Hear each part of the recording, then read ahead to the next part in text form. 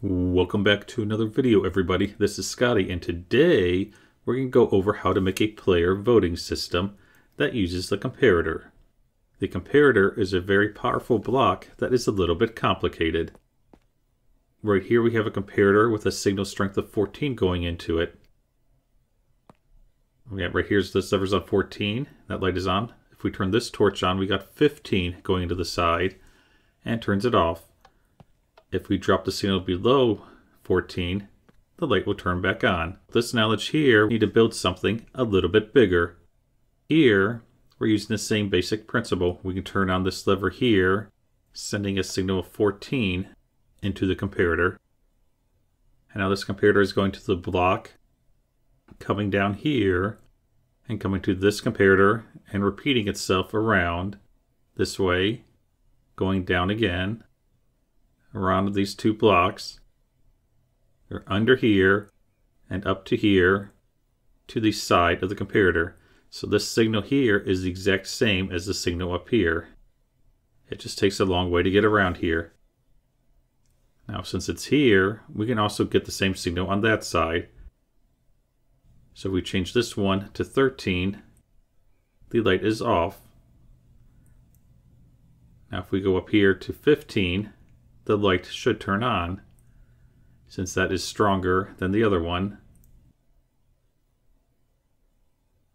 If we drop it to 14, the same, both lights should turn on. And if we turn the first one to 15, the first light should just stay on. This pattern here can be repeated pretty much forever, as long as it's in a ticking area. Now that we have that, we need something to automatically adjust the redstone signal, and that's what we have here. This uses comparators in the subtract mode. So this is 15 here. We have 15 down to 14 into the side of this. So when we flip this lever here, we get 15 in. We can then get 14, so we get 1 going into here. So 15 minus 1 is 14 into the side of this comparator. So 15 minus 14 is 1, and it will turn on one light. Let's go ahead and give it a try. There's one. And there's a second light. Down here is the exact same thing, just as a mirrored image.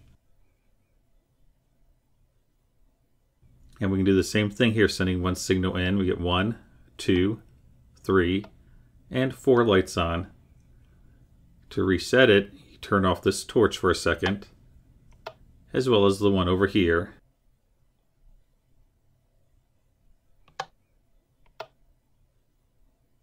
Up here is 2 more of those things built a little bit higher to allow for the correct spacing we need here for that redstone circuit down there, since you need an open block in between each one. And this too can be repeated pretty much forever. And now when you merge the two together, you get something like this. We got our redstone memory cell down here, connected to a basic item filter up here with concrete, and of course a subscribe block, as you always need a shameless plug somewhere in your video.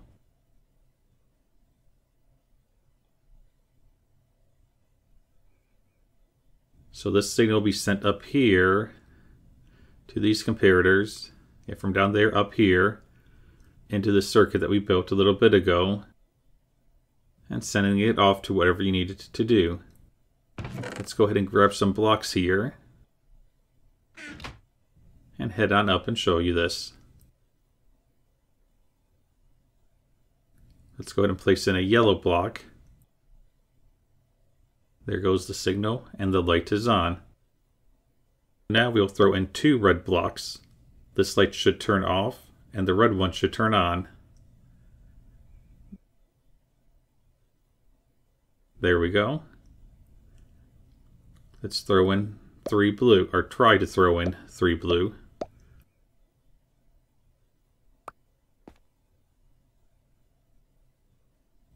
Our blue light is on, and our red light is off. Let's go ahead and do white. There's 3 into white. The white light should turn on.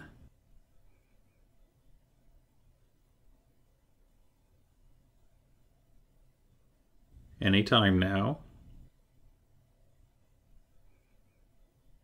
Okay, what is wrong?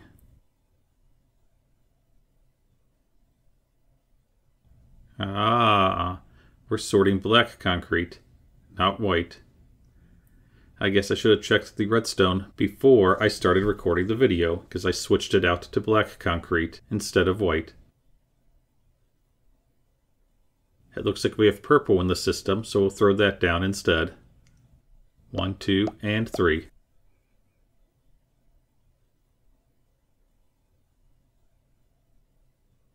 Now, the purple light is on, as well as the blue.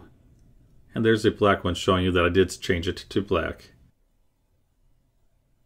Now, what would you do with this knowledge? It comes in handy if you ever get called up to an emergency meeting aboard your spaceship.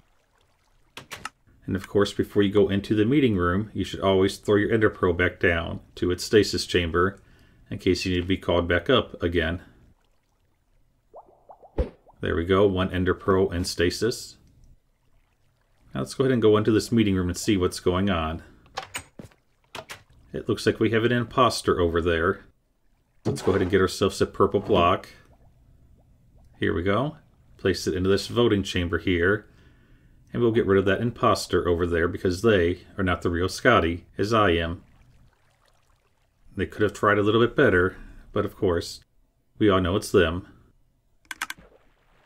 The votes have just been taken, and they're going to the machine to be counted. Hopefully it's not a tie, or else they'd still be here.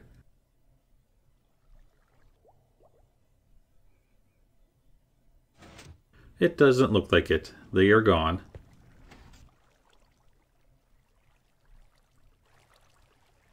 Our door has just opened up. Now we can go back in on our way. There we go.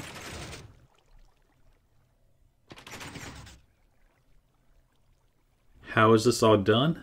This is being done by lots and lots of redstone. Overall, it looks complicated, but it is fairly simple, as it's basically just pulse extenders and adjusting the timings of things so things happen after something else happens.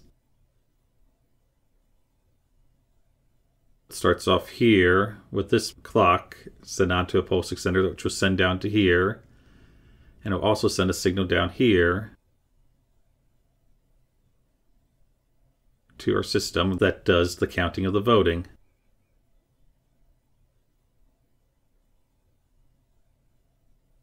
Down here, once the items come through, we'll start up this clock here, giving it time for all the votes to be counted.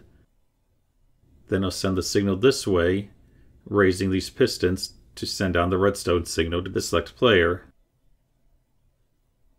Right now we have 1 vote on. It would signal that redstone, and these observers would see it, and send a signal down here to these droppers. There's normally 2 items in this dropper, and they get sent over to this one. It would send 1 if there's 1 light on, 2 if there's 2 on. And then based on the signal strength, it would either lower this piston or not. And this AND vote doesn't belong here.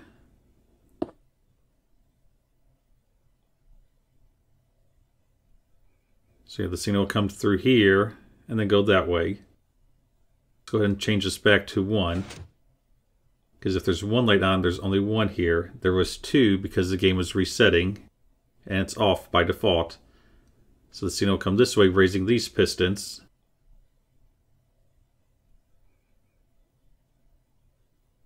And if we see here, the purple line is on. So it would send that signal up here and around, all the way over to the purple side to open the floor down there. And there's the imposter down there in the holding chamber. There you go. There's a way you can build a player voting system that will vote off the person with the most votes. Hopefully you found this video helpful in building your own Please leave comments and suggestions below for future videos. Thank you for watching.